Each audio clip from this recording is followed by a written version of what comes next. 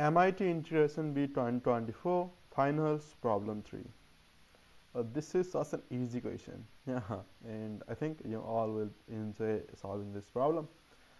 And basically, in this problem, my approach would be to take this integral from integral of 0 to 1 and have some functions, because this integral most of the time has some pretty standard results, and that can be helpful.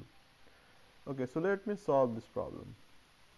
The first thing we will do is we will use the geometric series formula over here, and that gives me a r is x, n is 5, a r to the power n minus 1 by r minus 1 dx.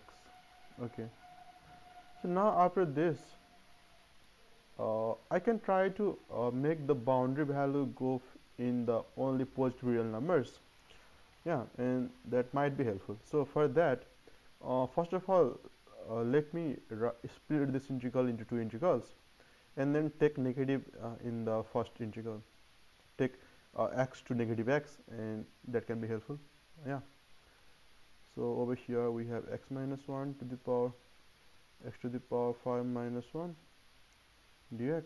Over here I have x minus 1 to the power x to the power 5 minus 1 dx. Okay, so now if I change x to minus x, I will have integral go from infinity to 0. Yeah, and then we will have minus x minus 1 by minus x to the power 5 minus 1, and in place of dx we will have minus dx, and the minus sign, okay, over here it will be as it is. Okay, now the minus sign in front of dx will help us to reflect the limits of integration, and then so we will have 0 to infinity, and take minus con from numerator and denominator, and that gives us x plus 1 by x to the power 5 plus 1 dx. Okay, so now both of these are in the integral from 0 to infinity. Yeah. Okay, now after having 0 to infinity, the next thing will be we can split these into 0 to 1 and 1 to infinity, and over here we can change x to 1 by x, and that again takes it from 0 to 1. That will be our aim. But before we do that, we have some other things to do, such as first of all we need to add these two. Yeah, x plus 1 by x to the power 5 plus 1 plus x minus 1 by x to the power 5 minus 1 dx. Yeah, now after this we can take the LCM and combine these two. So x to the power 10 minus 1 will be there, and in numerator we will have x to the power 6 plus x to the power 5. Just take the LCM, okay, and then minus x minus 1 plus x to the power 6, yeah, minus x to the power 5 plus x minus 1. Yeah, and now the plus x minus x cancel out, minus x to the power 5 plus x to the power cancel out. So we have 2 times integral from 0 to infinity of x to the power 6 minus 1 by x to the power 10 minus 1. Yeah, now I want to split these two integrals in these two integrals, but before that I also want to make denominator just x minus 1 or 1 minus x. That is because I'm basically trying to use this integral 1 minus x to the power t by 1 minus x. Yeah, because this integral is actually equals to Euler-Masonry constant plus digamma function of t plus 1. So I'm trying to make use of this formula, so that's why first of all I will try to make denominator as x only. So for that I need to make y as x to the power 10, and that gives me y to the power 1 by 10 equals to x, and that gives me dx equals to 1 by 10 y to the power minus 9 by 10 dy. Yeah, And now with that substitution, life's gonna be somehow harder. Yeah. Not that harder though. We will have 2 times integral from 0 to infinity. Y x to the power 6 will be y to the power 6 by 10. Is it? Yeah. And that will be 3 by 5 minus 1 by over here. That will be 1 y minus 1. And our dx, sorry, I missed the dx. Okay, over here also I'm missing that. Let me write that for the sake of formality. Yeah. Now after this, dx will be 1 by 10 y to the power minus 9 by 10 dy. Okay, so now after this I can write this as, I can take 1 by 10 outside, and that gives me 1 by 5 integral from 0 to infinity. Yeah. And now y to the power 3 by 5 minus 1 by y minus 1 and y to the power minus 9 by 10 dy over here. Yeah. Now after this, I can break this into two integrals. Yeah. Now since denominator is in the form that we want, just 1 minus y or y minus 1, now I will split the integrals. Okay.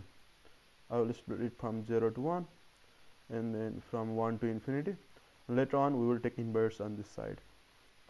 So we will have y to the power 3 by 5 minus 1 by y minus 1, y to the power minus 9 by 10 on dy, plus, now over here we will have y to the power. Okay, so because this integral is going from 0 to 1, it would be better if I write 1 minus something, because we can make those values to be positive instead. If I write like this, because it's going from 0 to 1, there will be some values that are less than 1, so this value will also be less than 1. So to make it positive, I can write 1 minus something. Yeah. And 1 minus y to the power minus 9, and that will be better, dy. Over here I can write opposite. Yeah. Y to the power 3 by 5 minus 1 by y minus 1 times y to the power minus 9 by 10 dy. Yeah. Now in the next step, I can basically take y to 1 by y on this side, and that will give me plus in the front as it is 1 by 5. Okay, so that will give me integral from 1 to 0, and this will be y to the power minus 3 by 5. So that will basically be 1 minus y to the power 3 by 5, and I will also have y to the power 3 I have over here in denominator. Yeah, basically if I change this to 1 by y, I will take LCM, so here will be 1 and here will be 1, and basically we'll also have 1 minus y over here and also y over here in numerator, and this will change to y to the power 9 by 10, and dy will be minus 1 by y square dy. Yeah, so that will be the case. Okay, now the next step will be we will have 1 by 5, and there's something over here, plus integral. Okay, now let me use this minus sign to change the integral from 0 to 1. Yeah, and then 1 minus y to the power 3 by 5 by 1 minus y. Yeah, okay, now since this is from 0 to 1, we need this form as well, and now this is kind of addition thing. 1 minus 3 by 5 plus 9 by 10 and then minus 2 dy. Okay, now if I make the addition, what will I get? So let me add these things. Yeah, and basically let me check. I can also do it right now, but I have done that already, so I think it would be helpful to use okay, but let me do it. Okay, so basically we have by 10, so 10 minus 6 plus 9 minus 20, so that's 19 minus 26, that's minus 7 by 10. Yeah, okay, so that's minus 7 by 10, Now let me write this. In the front we have integral from 0 to 1, 1 minus y to the power 3 by 5 by 1 minus y, and y to the power minus 9 by 10 over here, and then plus integral from 0 to 1, 1 minus y to the power 3 by 5 by 1 minus y, y to the power minus 7 by 10, and also dy over here and dy over here as well. I missed that. Okay, now after this we will let us first merge these two, and then I will tell how shall we proceed. Integral from 0 to 1. Over here let me multiply. Yeah, we have 1 minus y, and then y to the power minus 9 by 10. Yeah, minus, this is 6, y to the power minus 3 by 10 plus, yeah, and over here we will have y to the power minus 7 by 10 plus, this is 6, y to the power minus 1 by 10, and then dy. Yeah, so at this step it's necessary, this is kind of checkpoint for me to check if I'm doing correct. Yeah, okay, now I'm doing correct. Now after this step, okay, so here's a mistake. Yeah, and this is minus submitted, so here's a minus sign. Yeah, okay. Now after this step we are basically trying to use the formula of diagonal function, that integral from 0 to 1 of 1 minus x to the power t 1 minus x dx. This is actually equals to Euler-Mastroianni constant plus digamma of 1 plus t. Yeah, earlier did I write it correct or not? Earlier also I mentioned this formula. Okay, I did correct. Okay, now we are trying to use this formula, but here it's not really in this form, but we can take this to the form. How? Let me show you how. So basically I can introduce a minus 1 over here.